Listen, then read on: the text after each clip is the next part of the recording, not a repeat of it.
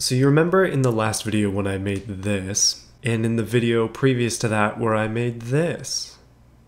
Okay, great, you're all caught up. So let's get back in automation today because I've got another idea from my wife because she actually has great ideas and that horse carriage thing was an awesome idea. So I figured this time I would kind of blend our two ideas together. What I'm going to be doing is making a Barbie car, except it's going to be a track weapon underneath, and you can guess which side my idea is in that.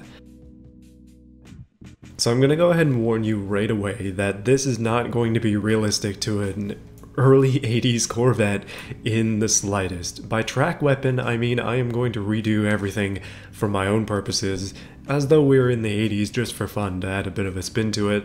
It's not going to be realistic, it's not going to be even close to realistic. Before you comment, Corvettes didn't have double wishbones, remember what I just said. Hold it in your mind for the duration of this video, please. Oh yeah, before we go too far, I just want to mention again, and I'll be mentioning it every single second of your waking minutes of life, that Bugo stickers are now a thing. Check them out on my website here. They're awesome. I still have a bunch of them, so go and check them out. I had the privilege of mailing like 14 orders this past weekend, which was awesome. So thank you to everybody who bought one already and all of the ones previous to that. You guys are great. People have been getting them all over the world, and it's great to see pictures of them in different places. Anyway, back to the video. So this is the body I've selected for this. Now the proportions on it don't look right immediately. We will fix that, don't worry, especially back here. I have no idea what the heck's going on. That looks like a copyright avoidance bump, if I've ever seen one. But it is going to be a Corvette, kind of. Corvette shape, Barbie car outside, track weapon inside. So let's go. I'm gonna go with a steel body with a monocoque chassis, and we'll go for a steel chassis just because it's cheap. GM products, am I right? Okay, front longitudinal engine, and yeah, it's double wishbone front, double wishbone rear, and that's because that offers the most flexibility in terms of raising and lowering the car. From my experience in this game, I want to be able to make it low and, well, decent looking, other than the fact that it's going to be pink. Now earlier today, when I was kind of dreaming this idea up, kind of advancing off my wife's idea of the Barbie car, I was thinking about doing something that I've dreamed of for a long time, which is swapping a Corvette with a Infiniti G35 engine, the VQ35, which would have been a bit of blasphemy, I think, but it would have been fun. Either way, we'll just go for a 90-degree V8. Just try and keep it basic, and the most basic thing we can get would be this sort of setup here. Now I do need to pick a displacement. It's currently 4 liters. Let's make it 5.7. No particular reason. High stroke means it's going to be pretty rough to get up into the high RPMs, which is fine because pushrod isn't good at that anyways. So I think we'll be fine with a really high stroke engine. 5.69 cc's, that's 5.7 liters. So in terms of power numbers, I'd really like to hit 300 horsepower. This is the 80s, 300 horsepower is a lot of power. I mean, if we can get more than that, then that'd be great, but I'm gonna go for forged materials. I think we could go flat plane, but I think people might get mad. So we'll just go for a regular forged steel and forged internals here as well.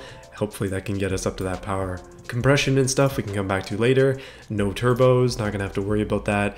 And the big question, something I've always had trouble with sometimes in this game, is do we go carburetor or do we go injection? We can only get EFI on this, but if we had a performance intake, it doesn't look too bad. Like, that looks like you could get some speed out of it. Premium fuel, and we'll come back to that. Let's go long tubular headers. We'll try to avoid race unless we need to, and they'll be dual. And let's go maybe for a cat. Try and be semi-realistic. Alright, so the engine's hitting me with the old valve float and knocking, which is always nice to see. So I'm just going to lower the compression. It was worse. I raised the fuel mixture quite significantly. So our fuel economy sucks, but that's to be expected, let's be real. 270 horsepower though, that's decent. And that is actually a decent torque curve as well. That's not too bad. It really is dead down here, but kind of in the mid-range, that's a lot of torque. So I'm kind of glad to see that. So keeping everything happy, we need to stick with a 5100 RPM limit, and let's see if there's anything restrictive. Our exhaust, mildly restrictive, immediately we can get a bit more power, 274, not bad. Now with these naturally aspirated engines, it's always tempting to just up the cam profile and then just be happy with it. Like I could probably get 300 horsepower pretty easy just doing this, or close to it. There's 295.1 there, but that puts us way up into the RPMs, and it cuts the torque down low, which is not what we want to do. So that's why I'm reeling it back just a little bit. 280 now, and I think I'm gonna have to lower compression just a little bit more.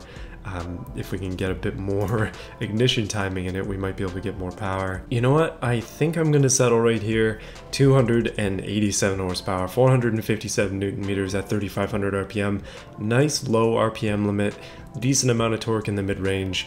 Kind of a dead power curve at the start, but it doesn't have to rev very high to get to the power. 287 isn't too bad. It's not quite the goal that I wanted, but I don't want to go into the quality sliders and stuff with this car, so that's gonna do it. On to the engine aesthetics. So we can actually paint the block, which is fun. And yeah, we could paint it bright pink, because of course we could. However, I think on the inside we'll go for some mild subtlety, and the outside is where things get interesting. Alright, there you have it, the Barbie powered engine. Decent amount of power. We should be able to do something nice with that in the car. This is gonna be fun. On to the next bits. Okay, so the body is obviously disfigured, and so I need to shape it into a better form. Okay, something just happened and the wheels fell off. I've never seen that glitch before, but I'm gonna hope that it'll come back eventually. For now though, I really want to shrink the back end. It just feels like it's too long, and then we'll see what else we can do. Like a big part of this for me is making it look very stock. I just kind of feel like that's the best way to do it. Alright, on to the color, and now this is extremely important just because of the nature of this vehicle. I feel like it needs to be kind of like a pink, but not a matte pink, just sort of like a mildly dull pink. I don't know why, it just feels like that's the right way to go. I was thinking about doing something really bright like this, but then, I mean, there are just so many options, so many different pinks to go with, but this one just seems to be the best call. And there is a good thing about this as well. We need white trim literally everywhere. And yes, that includes the convertible top, which I'm going to make out of leather, and I'm going to make it white, just because, you know what, it's got to be white. That's just thematic. The wheel color doesn't want to stay, but other than that, I think we're set. Okay, fixtures. This is extremely important. This is kind of where I decide if I want to make it actually look like a Corvette, or if I'm just going to do my own sort of design. I think it's going to be a combo of both. We might pull some design ideas from the Corvette, but I'm just going to kind of work things over myself. We'll see how well that goes. You know, I was just thinking, and I'm wondering now if even mentioning what this is supposed to be is a bad idea because of the YouTube Kids thing. If this video ends up being demonetized because the YouTube algorithm thinks it's for kids, then yeah, whoops, not my intention. So I've got the back kind of mostly done. Obviously we still need to add a plate, and it's gotta be California. Let me see if I can find a good one. Oh yeah, did you know that there's a plate that has my name on it in this game? Yeah. The Yugoslavian civilian plate is indeed branded by me. I really like this. I haven't used it yet, but yeah, there you go. Download this pack from the workshop. Okay, after a bit of digging, I found that this body, it's not really a 1980 Corvette, because a 1980 Corvette is the previous like body style, which I like quite a bit more than this one. This one more lines up with the next generation after that, which these lights do not match with at all. But you know what, I'm just gonna have to say that's too bad, and we'll work through it anyways. I have some ideas though, including copying the trim from the 1990 version that go all the way around the body. I think that'll be kind of fun. And then the plate needs to kind of go up here if I want to sort of match that style. Okay, so thankfully the trim isn't being too difficult. It is fighting me every step of the way like trim does, but it's not too bad because there's a line across the entire body that already kind of corresponds with it, and having those pieces there just make it look way better. So I think it's worth the effort, and I was planning on doing an interior for this car as well. So yeah, hopefully we get to that. We'll see how much time I have left. You know, if I keep stealing these ideas from my wife, okay, maybe not, maybe stealing is not the right word. She is voluntarily offering these ideas to me.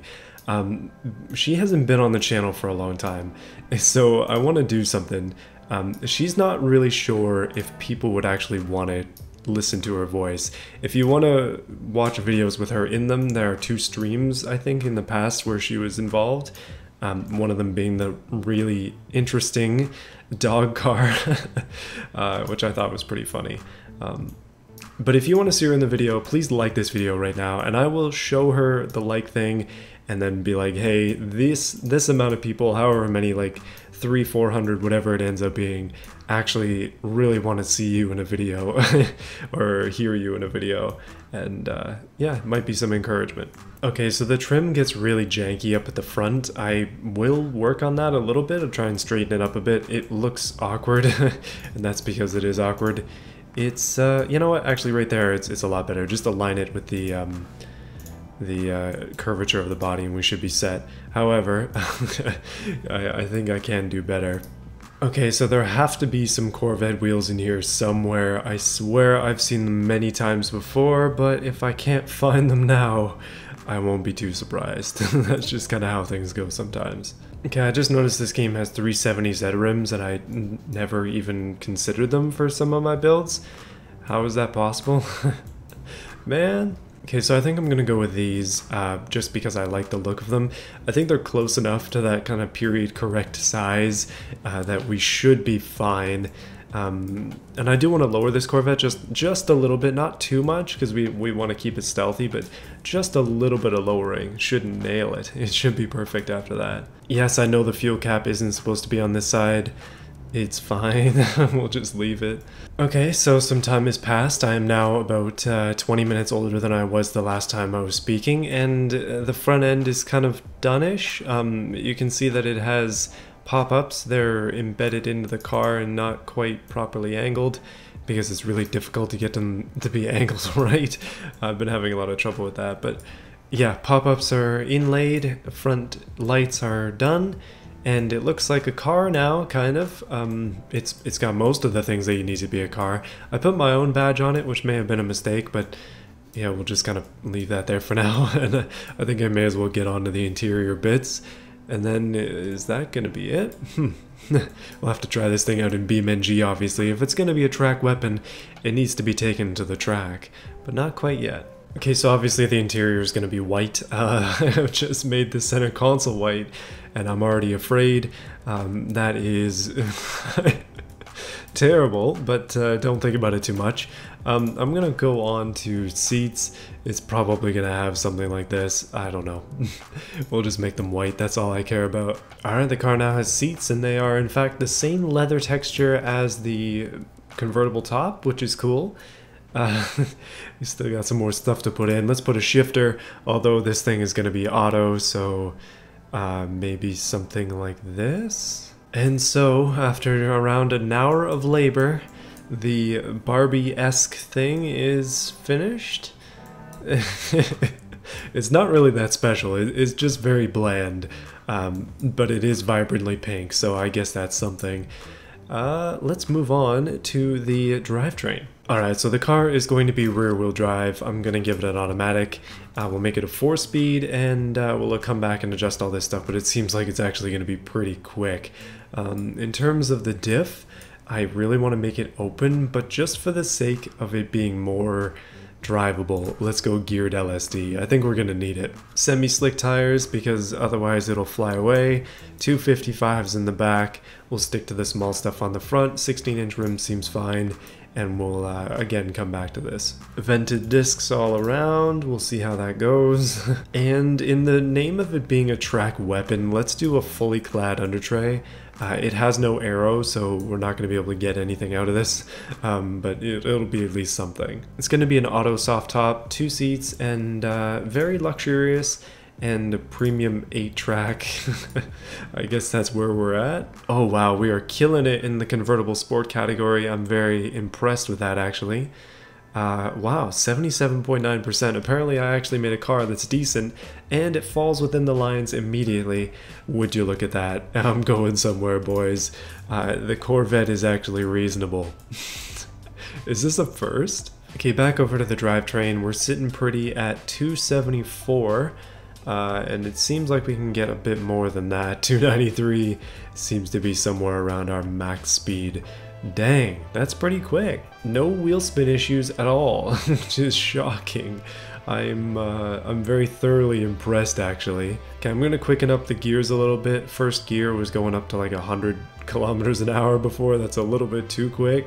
I mean, the first gear on my Tiburon, as an example, pretty much maxes out at like 30. You can't go faster than that. It has incredibly short gears. Alright, so we do have a little bit of wheel spin, 3.4%, all of it in first gear. That's not bad. I want to keep it so the spacing is pretty high. Maybe not that high actually, just like 70. I just felt like 50 was a little bit too low.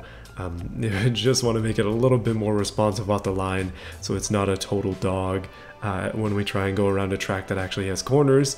We'll see how that goes. Suspension tuning has never been my forte in this game or any game ever, so yeah, bear with me on that one. So it does have wider rears than fronts, and I've done that on purpose because I find that the look of it is better. But this does increase our sportiness quite significantly to have them pretty closely matched. So I think that's what I'm going to go for. That'll just make it easier for us here. Well, I've done it 100% sportiness, and all I had to do was lower down the size of the wheels themselves, like the diameter of the tires. Not bad. Not bad at all. Very impressed. Okay, the brakes are weak as heck. Let's make them bigger. Bigger means less brake fade. Bigger means more expensive, but yeah, this should work out better for us. So we do make uplift at 293 kilometers an hour, although I don't think we're going to get up to that, so I'm kind of fine with it. We should be okay. We'll see. I don't exactly have a track in mind, but I think we'll probably take on the automation test track and maybe another one or two just to see how things go. And the rear brake force is apparently pretty high. I guess I can shrink these down just a little bit. Alright, we're just out of the line there into oversteer, which makes sense because this is a rear wheel drive car, so obviously it's going to oversteer slightly. But in terms of the suspension, I haven't set a preset yet. I'm going to go ahead and hit race. And actually, I'm going to go ahead and hit sport. Let's not go full race just yet. Maybe that's a mistake. However, we do have some options, including slammed. Ooh, yes. That is always my go-to. Hey, it's easier to get in and out of, right? That's reliability, practicality, all that good stuff. Alright, let's make it a race car. Alright, drivability is a little bit low, but sportiness, beautiful. And I think that's gonna be that. The Barbie Please Don't Sue is ready to be shown off in beamng.drive. Let's see how it does. I think it's gonna be decent. It's kind of heavy, 1,561 kilos, but it is solid steel, and this is the 80s, so can't think too much about that. Yeah, you know what? I think this one's going to be decent. I'm excited. I'm hopeful. Maybe it'll drive forwards this time. That would be great. That'd be a good start. You know, sometimes that doesn't happen, so yeah, let's go. Alright everyone, so we're here in this car's natural habitat, which is right by a giant bridge, the water, the beach, and yeah, some lavish shopping districts, I guess. I mean, there's some higher end stores over there, towers and stuff. Yeah, the best that the West Coast map has to offer for us, and I'm pleased to tell you on my journey to put this car in this position, it was rocking it. This thing is pretty darn sweet. I'm actually pretty happy with it. I think it turned out decent, mostly because it's low and wide, and it's got some decent suspension for a rear wheel drive car, which is kind of unusual for me. Generally in showcases, I'm kind of notorious for being a bad driver. Specifically with badly tuned rear wheel drive cars, I tend to mess them up quite a bit and have a lot of trouble with them around corners and stuff. This car probably isn't going to be the exception of that rule, but it is one of the better ones that I've driven just in the short time I've been driving it. That being said, it's not perfect, so it still will make for some interesting driving. Yeah, so let's drive around town for a little bit and then we'll head on over to a track. So the car actually accelerates pretty decently, which is good. It's got an auto. I know it's not an ideal situation for a race car. Maybe a drag car would be better. I mean, it's not exactly supposed to be a drag car. Here we are at the mall, by the way, because of course the mall is where we need to be. Where's the cosmetics section? But stereotypes aside, let's I don't know, drive on the highway maybe? I haven't got this thing up to any speed yet. And this thing's probably a little bit dangerous for somebody who isn't too experienced with rear-wheel drive beasts like this. I mean, I did take a pretty decent crash there and it still drives straight, so I'm moderately impressed by that. Oh, the racetrack is over here. You know what? Let's blow this stop sign and get on in there. Or right here. Oh, okay, never mind. Well, I tried. This is supposed to be a jump. Oh yeah, I totally forgot about this new sort of industrial area around here. I haven't been on this map too much recently. However, the track is right here, so let's jump on. We're pretty close to the drag strip. We may as well take it for a pass, just for fun. Maybe up against something a little bit more dangerous, perhaps. Something that maybe has 4,500 horsepower. Oh yes, this is the battle of the ages. I don't think that this is gonna go well for me, if I'm fairly honest with you. Oh my goodness, that thing is gone. Holy, it's fast. I just want to see what kind of time the AI can get with it. Just for your curiosity in mind, let's see. 7.1. Oh my goodness, that is ridiculously quick. I think the fastest drag car I've ever done in this game was 6.5, so that's cutting it close. Man, oh man, I need to take that thing out for another rip. Alright, so here I am in a scenario. This is the Hirochi Raceway, the short circuit, and I'm going to attempt to do 2 laps in this car, see how well it goes. Somewhat well, hopefully. I'm trying to spend a little bit more time in beamng this time testing, because it seems like the last couple videos I've only been in here for like 2-3 minutes, because the cars just kind of explode. But yeah, let's give it the juice and see how it does. Now, I mean, starting with a burnout maybe isn't the best idea. I'm using a controller for this, by the way. I don't have my wheel out. It's plugged in, but it is over in the corner. I'm a little bit too lazy to pull it out for this.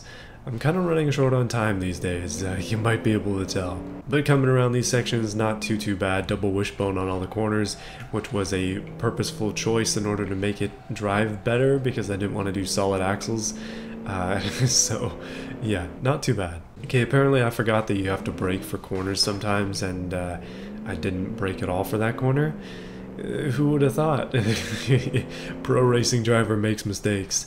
Professional idiot. Okay, maybe that's a bit strong. You know, I'm not a professional racing driver. I am a professional, well, I work in the construction industry. That's what I do. This is my hobby. One of them, one of the many hobbies that I have. You know, I used to be super into RC cars.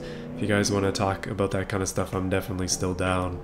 I gotta get mine out, actually. That's one of my more long-term projects. But we're coming up to the end of this lap. Minute 20, not a flying lap.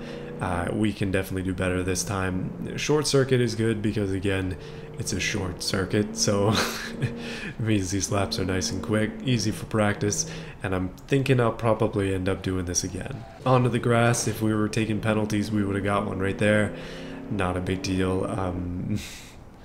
Again, I gotta be more firm on the brakes and actually take the driving line. Although, again, I'm way out of experience. I've been driving in Need for Speed for the past couple weeks, okay? It's a completely different physics thing I'm trying to get used to here. You know, it's been a long time since the last showcase, and we do have some stuff in the works. Don't worry, we will be coming up with some cool stuff soon. And I also have in the works, although very early in the works, a event planned for all of my recent creations, or at least a few of them. I'll be announcing that hopefully in the next month or two. Can't put a deadline on it because time is very much of the essence. But here we are, we're doing much better. 6 seconds, and that's a, well, 1:18, but it gives us a total time of 2:43, and I want to try that again. Alright, second attempt. This time I'm not going for speed, I'm going for cleanliness. So we're taking a bath and attempting to do this course as clean as I can, not touching the grass at all. This car is from Malibu, okay? It will never touch grass ever. That is just part of the deal. Mall parking lots and dad's garage, that's literally it. Oh, this corner every single time. Oh man, I gotta get better at that corner specifically. He just sneaks up on me every single time I mess it up. You know, you'd think I'd learn, but here we are. Okay, one thing I am pretty impressed with this car with is I can hammer the throttle and have no issues. It doesn't have traction control, it doesn't have an ESC, it just has decent tires and a decent like gearing setup so that it doesn't bust the wheels off every time it accelerates, which is nice. My goodness, that's a good change. Okay, and that was a lot cleaner that time, except for the one corner that I messed up on. That is much better, and a 121, not terrible. Could be worse, could be better. That's kind of a generic thing to say, oh no. Okay, so this time again, focusing on cleanliness, trying to take a bath properly, not going to go on the grass, actually going to stop for that one corner, forgot where it is, existential dread. There's that corner right there, hard on the brakes, far too hard because I locked them up. Again, no ABS, so let's just hope for the best around the rest of the track that I can make up for that lost time. I forgot what the total time was last time, I think it was like 2:43. So if I can do better than that, then I'd consider it to be an improvement, just in a general sense. Oh, that's not clean, that's really not clean at all. Okay, off on the sand. That's gonna knock the lap time a little bit. Turbo Burger's kind of tempting me on the billboard, and we're gonna hopefully bring it home here in less than 118 after I downshift by accident because I'm used to Need for Speed. 117, yeah. Okay, so that was 5 seconds faster. Not terrible. Still could be better though, my goodness. Well, that's going to be it for the Barbie car for now. I think this one's definitely going to have to come back at some point. The last 3 builds, I'm including this one in the last 3, all seem to have some kind of glaring design flaw that needs to be fixed. I mean, this one's isn't major, it's just, it seems to be a little bit, I don't know, it's just very average. I think I can do better. But, oh geez, as I attempt to drift around that corner. I'm thinking the other 2 builds are going to have to come back at some point, specifically the high power one next, because I really feel like I can do better. And yes, by the way, there is just a random hole in the side of this. I don't know what's causing that. I suspect that it's something to do with the interior, but I'm not 100%. But yeah, that's it everybody. Thank you for watching this video. Please again, go and check out the Bugo stickers. I'm having a lot of fun mailing those out and seeing people with them. They are free shipping worldwide, $5 US, and I'm covering the taxes, so it's literally just $5 US for one. If you buy more than one though, I definitely appreciate it. It saves me a little bit of money on shipping. But anyway, thank you guys for watching, and I'll see you again next time. Hey, I got more stuff coming up. Another big advancement in the channel is coming, and it happens to be with another channel. I'll talk about that soon. I've been working on it slowly in the background. It's taken me a while. I have a bunch of videos to edit in my backlog. First time I've actually had that problem. But anyway, I'll announce that in a bit. a bit of a preview for you guys who are sticking around late. See you again next time. Hey, it's time to read off the names of the people who support this channel, specifically the advanced supporters. These are the channel members. They have many names. They are a group of individuals who are kind of supporting me throughout this entire time of YouTube life, I guess. I have no idea what to say. We have Overlord, QT Bear, Terry Williams, Jevo Palms, J Pope, Davis Hester, The German Dude, Mickey K1, Eli Mason, Sleep64, Jug, and Childish Sin. Man, stepping it up from a supporter to an advanced supporter. I appreciate it a lot. I'm incredibly thankful for you guys. You guys are really awesome. I'll see you guys again next time.